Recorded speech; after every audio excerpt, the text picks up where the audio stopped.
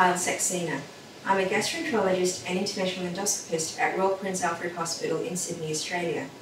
I did my advanced endoscopy and research fellowship at Johns Hopkins Hospital, Baltimore, USA. I did this study with my colleagues at Johns Hopkins Hospital and the Cleveland Clinic, Ohio. The title of the study is Stylet slow pull versus standard suction for endoscopic ultrasound-guided fine needle aspiration of solid pancreatic lesions, a multicenter randomized trial. Various techniques for performing EUS-FNA have been described over the years. The Stylet slow pull technique is a relatively new one.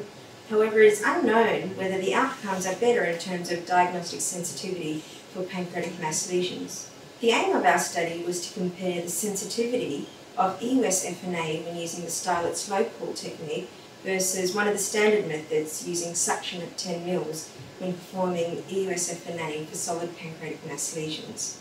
Here is a demonstration of the Stylet slow pull technique. Here is a demonstration of the suction technique.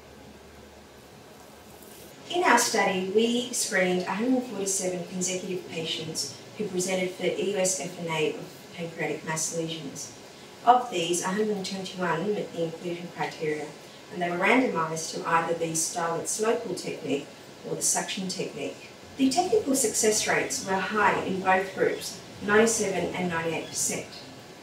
The sensitivity for diagnosis in the Stylet slow pull group was 82% and was 62% in the suction group. However, there was no statistically significant difference between both groups.